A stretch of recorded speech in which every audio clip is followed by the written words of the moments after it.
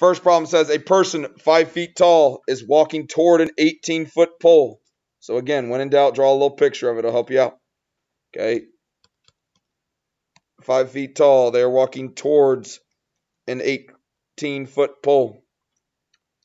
Find the rate at which the length of the person's shadow is changing when the person is 30 feet away from the pole and walking at a constant speed of 6 feet per second. Draw it up, label it out, talk with your neighbor, come up with a situation, and see how much you can do without me. Okay? See what you can do. We tried one of those yesterday. Try one right now. Go.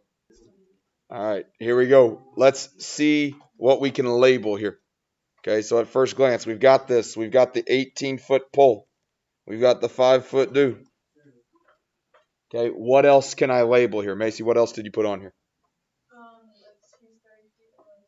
30 feet away. What'd you call that?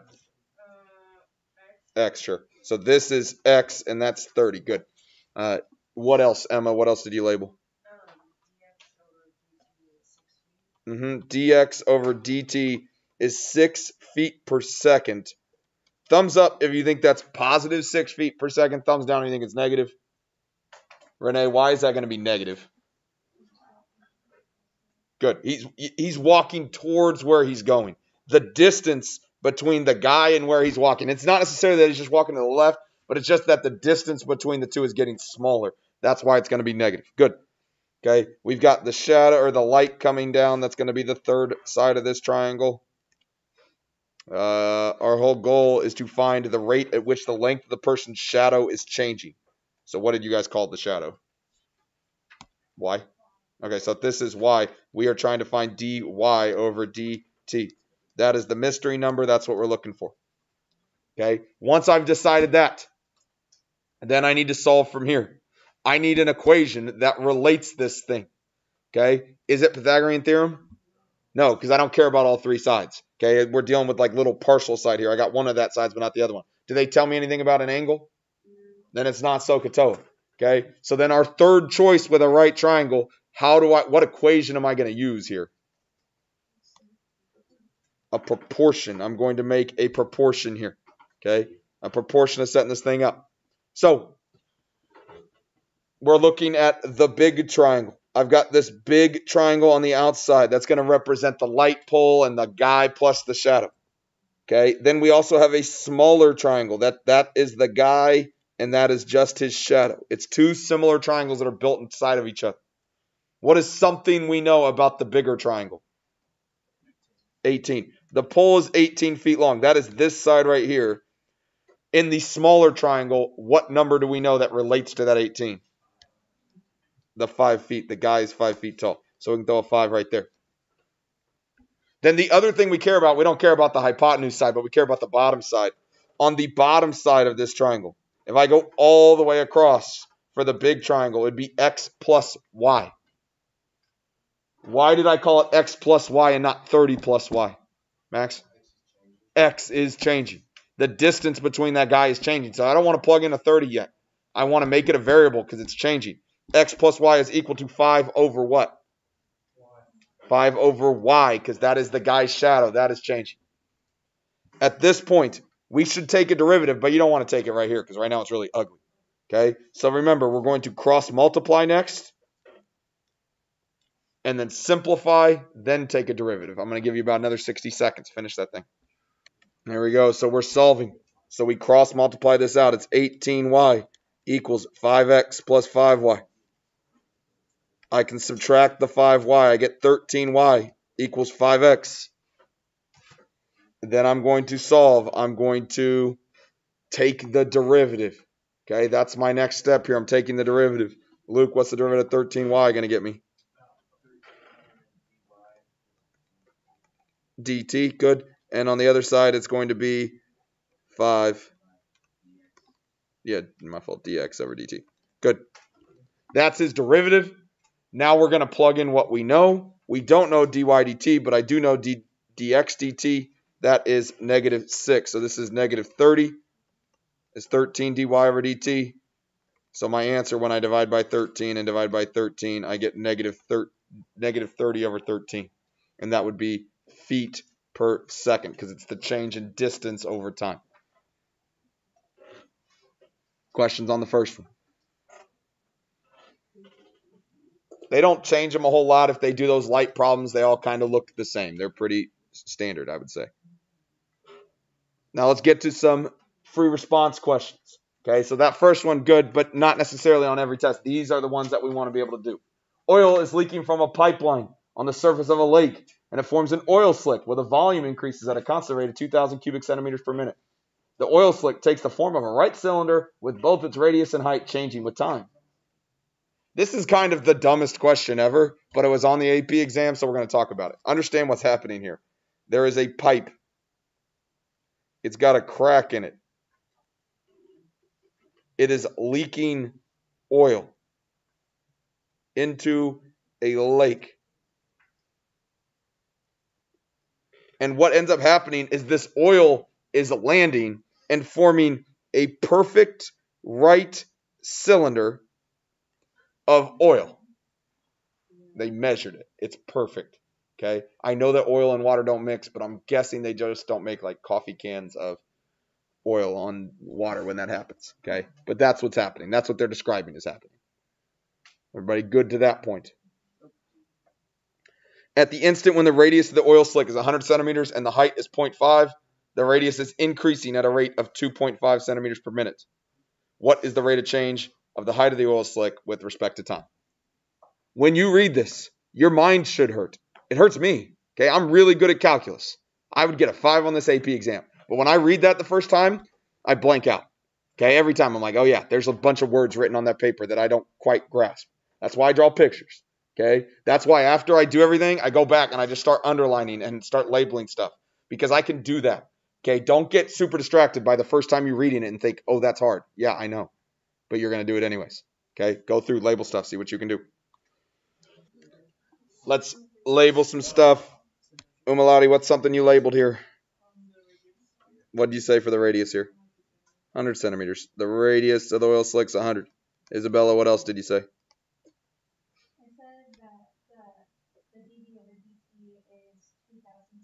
Ooh. Deep cut here. Okay, so when you do this, earlier we did it and we are just like, oh no, it's not there. She said dV over dt, the change in volume over time, was 2,000 cubic centimeters per minute. Where did you find that? Yeah, in the first thing. Good. That sometimes when you read questions and when we get into more advanced free response questions, you're going to lose that. Okay, but don't forget about that top part. It told me good information up there. Don't lose it. So we got that. Okay. Madison, what's something else you labeled? dr over dt is 2.5. Positive or negative here? Positive. Yep, it's increasing, so it's positive. Missing just height, right? Height is 0.5. We can get that. Height is 0.5. I think that's it. We're trying to figure out what is the rate of change of the height. So our ultimate goal here is to find dh dt. If we solve that, we win. So I need an equation that deals with volume, radius, and height of a right cylinder. They gave it to us. Thank goodness, because I don't know that formula. So the volume equals pi r squared h.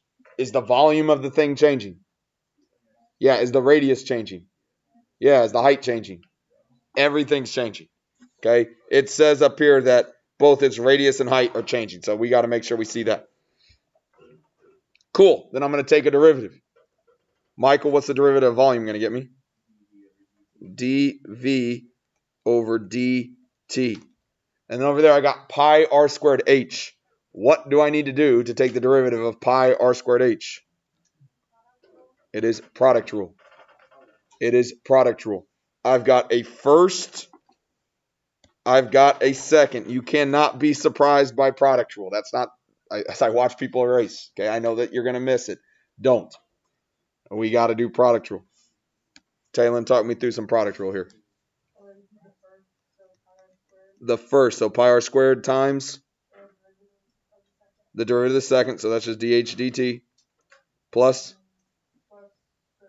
the second. So h times. What would the derivative of the first be here? Wonderful. 2 pi r, because that's the derivative of pi r squared, and then dr dt. Everybody good to this point? We had to do product rule. Now, I know this looks ugly, but from here, it's just plugging in. dv dt is 2,000. Pi, the radius, is 100, so it's 100 squared. dh dt, that's the mystery number. The h is 0.5 times 2 times pi times the radius times dr dt, which is 2.5.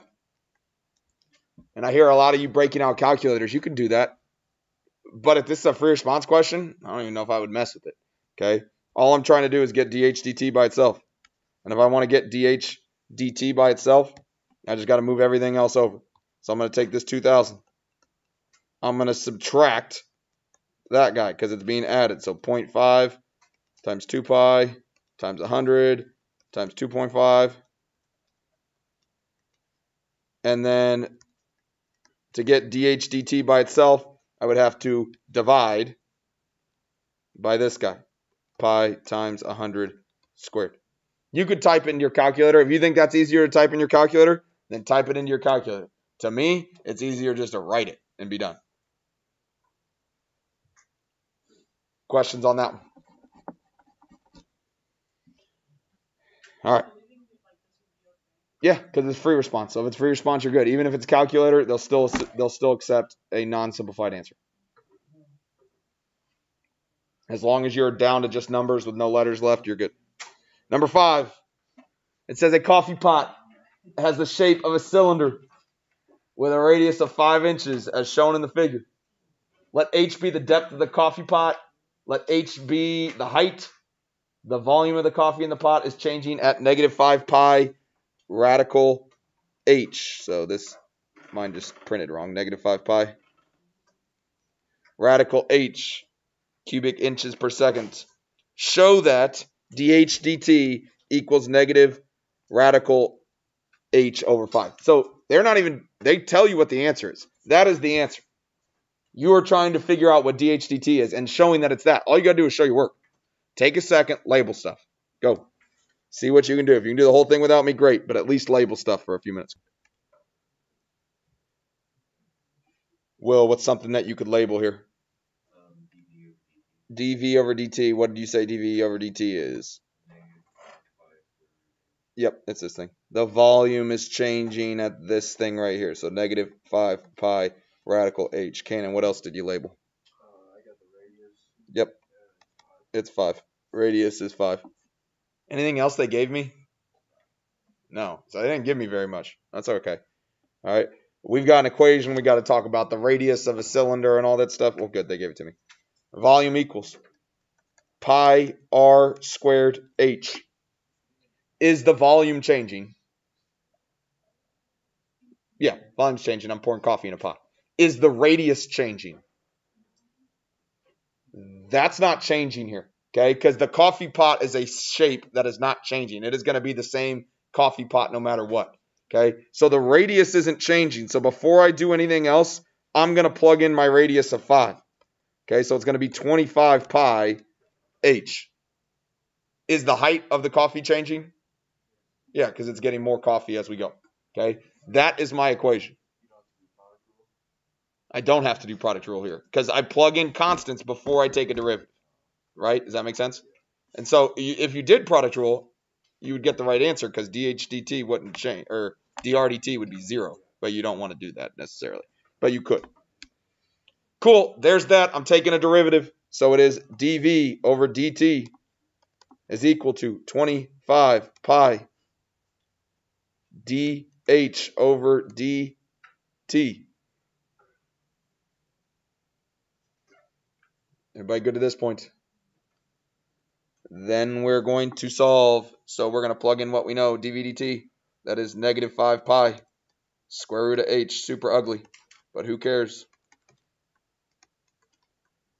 I'm getting dh dt by itself. So what do I need to do here? divide by 25 pi, divide by 25 pi. That's canceling. The pi's are canceling. And negative 5 divided by 25, oh, that's negative. Square root of h, and 5 over 25 can reduce me all to 5. That is dh over dt. Well, guess what? That's what we were trying to show. So we did our job because we showed what it was. You can get 3 points. You only need to score 40 points to pass the AP exam. We just scored 3 on that thing alone, and they told me what the answer was going to be. There are places where you can steal easy points. This is one of them. Okay, sometimes questions are really hard, but on something like this, if you know the basic setup, you're already 10% of the way to passing this AP exam on one little baby part of the whole thing. It's a 3.5-hour test. That should take you 5 minutes. One more. The volume of a spherical hot air balloon. So we got a hot air balloon. Yeah, that's a sphere. The hot air balloon expands, so it's getting bigger as we go.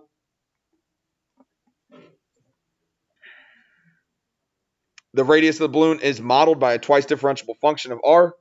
The table gives you r prime.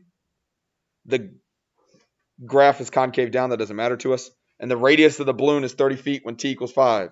Find the rate of change of the volume of the balloon with respect to time. Indicate units of measure. Read it, label it, see what you can do with your neighbor. Go. Here we go. So as we look at this thing, Jacob, what's something that you labeled here? R is 30. It says the radius of the balloon is 30 feet. What's something else here, Alana? What else did you label? You're okay.